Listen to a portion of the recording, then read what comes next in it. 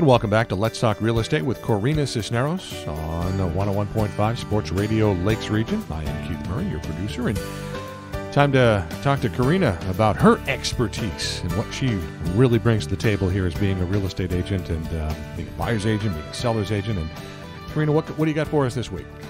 Well, it's January, and soon the spring market will be here.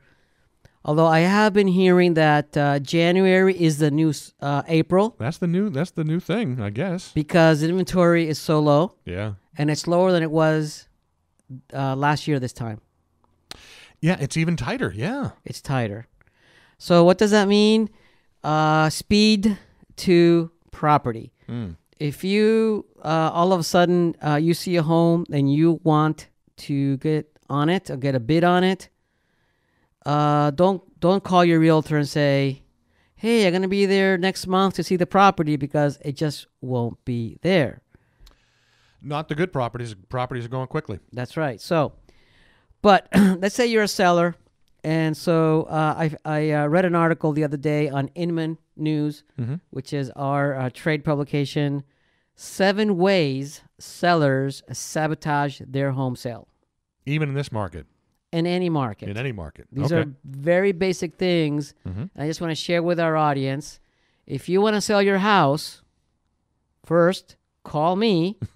Of course. And I will sell your house, and I will save you from these 7 mistakes that sellers can make to sabotage their sale of their home. All right, let's take them one at a time. All right, so much as has been said about keep your house clean, declutter, reorganize, pressure wash, paint, freshen up, look at the landscaping, make repairs, update light fixtures and plumbing hardware, all that good stuff. Yeah, that's all good.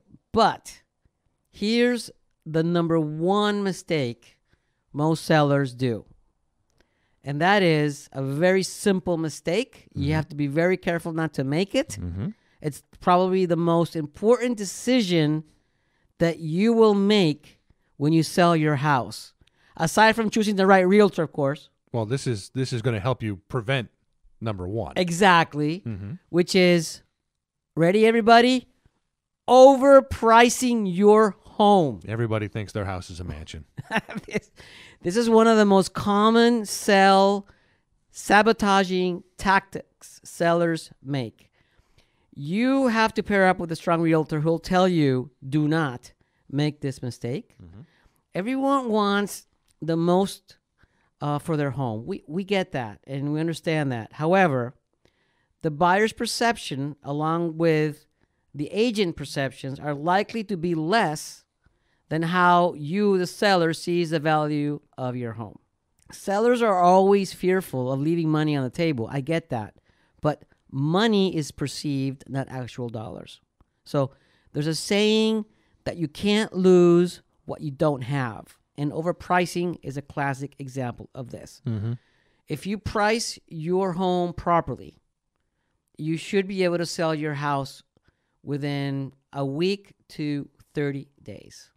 Now, of course, it's not a standard rule for everybody. That's why us realtors still have a job. So depending on your neighborhood, your town, and a lot of different factors, your realtor will help you determine the most appropriate price. Does that make sense, Keith? It does. Let's move on to number 2. Number 2, lacking preparation. So what do I mean with that? The notion that you don't really have to do anything and can throw a home on the market to see what sticks is just plain foolish.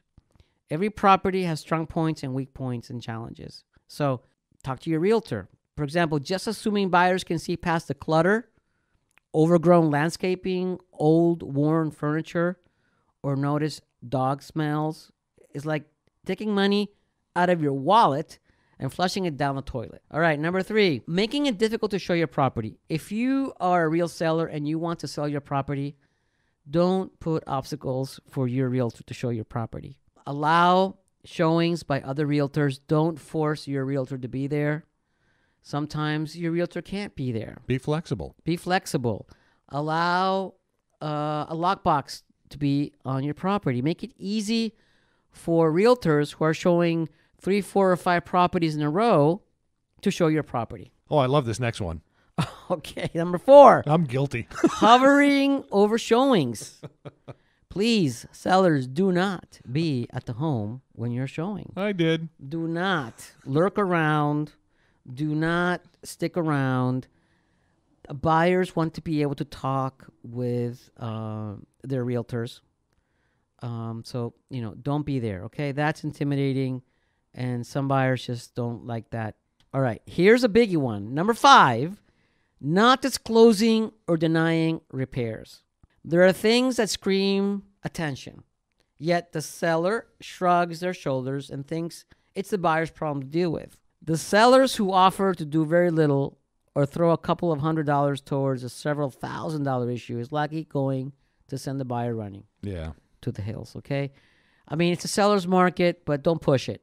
Number 6, stepping over dimes to save nickels. Interesting. What is this all about? Everyone loves to save money when it comes to selling a house. Sure. Okay? But sellers who encounter nearly every item in an offer that has been requested is a huge turnoff. Focus on the big ticket items. Sure. Make it a simple consult with your realtor. Sure. Because they have the best sense of what can fly, what can't fly, right? And you don't want to push somebody over the edge, you No. know, or insult somebody. You No. know? So you got to be careful. It's So a fine line you walk. You're right. Buyers, be careful because it's a seller's market, and if you push too hard, you may not get a deal, right? Okay. All right. What's next? Finally, putting unreasonable conditions on the sale. This can get complicated if the seller needs to find another home to purchase, contingent on their home selling. Sometimes it's unavoidable, and it has to be done that way. But the less conditions you put on the sale, the easier it will be for the buyer and seller. Well, all right, so I hope this has been useful.